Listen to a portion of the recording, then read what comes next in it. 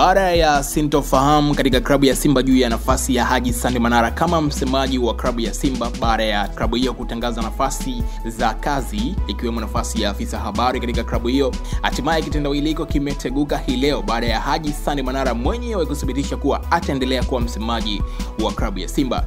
Haji Manara aliposti picha akiwa na bosi mpya wa Simba ambaye anajulikana kama Senzo Mazingiza kutoka nchini Afrika Kusini. Alafu kwenye caption Manara akaandika kuwa asanteni sana wana Simba wote, hususan bodi ya wakurugenzi chini mwenyekiti wetu Mohamed Dewji, lakini kubwa kwa CEO wetu mpya Mr. Senzo kwa kuendelea kuniamini kufanya kazi katika klabu hii kama msemaji wao rasmi.